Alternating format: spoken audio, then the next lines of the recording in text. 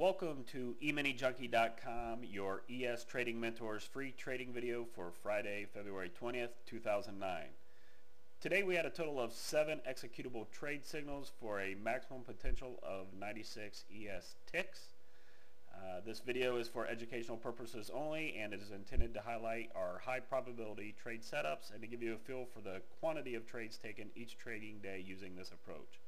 A full trading plan and free live chat room can be accessed via our website at www.eminijunkie.com. Alright, today we opened up right around 762.50. We started trading sideways to slightly up, and we actually got our first signal right after 9:45 in the morning. We got a signal to go long, and this signal produced our first and second targets for a total of 13 ticks. So we had a successful first trade, so things were looking pretty good. Right after the reversal time, shortly after 10:15, we got a signal to go short. Again, that signal produced targets 1 and targets 2 for a total of 10 ticks, and about 20 minutes later, signal to go long.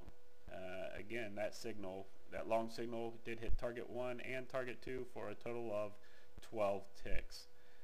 So there was 3 of our trades going in. Our fourth trade before lunch, we started trading lower again, and we got a signal to go short. That signal did hit its first and second targets for 14 ticks, and as you can see, we traded down here to our opening price action as well as our Globex overnight lows, and then we were heading into the lunch dead zone indicated by the red on this chart. During this time, we E-mini junkies do not take any new trade setups. We manage trades that we're in, but we are not taking any new trade setups, and we do not come out of lunch until after about 1:15. At 1:15 we start looking for new trade setups, and you can see right as we came out of that reversal time frame, we did get a signal to go long. That signal did hit target 1 and target 2 for another 13 ticks. So you know, with the volatility on options expiration Friday provided ample opportunities for us to get into quite a few trades.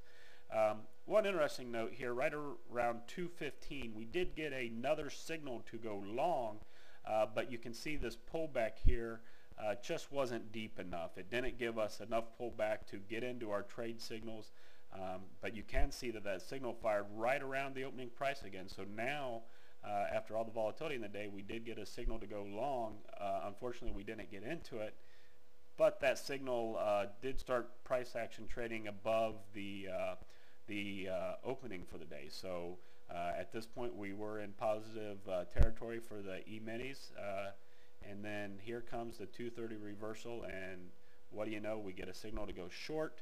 Again, hit our first and second profit objectives for 11 additional ticks. So you know, we are ecstatic at this point, and you know, we were waiting for the shoe to drop because we've had a series of you know, trade signals that worked out time after time. But you know, the best trade of the day did happen at the end of the day.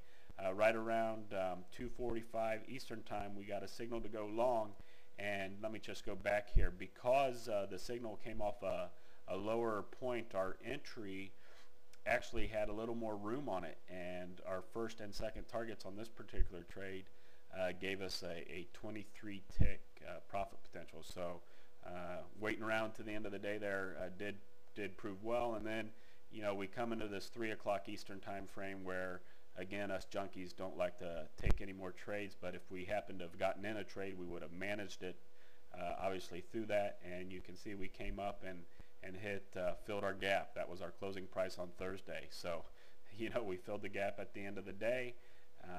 You know, it's just a absolutely amazing trading day we had. Volatility abound, and it was just incredible action. So I want to thank you for watching. If you want more details on my plan or this plan, including chart setups or how to join our free daily chat room and video newsletter, please visit www.eminijunkie.com. Thanks, and make it a great day.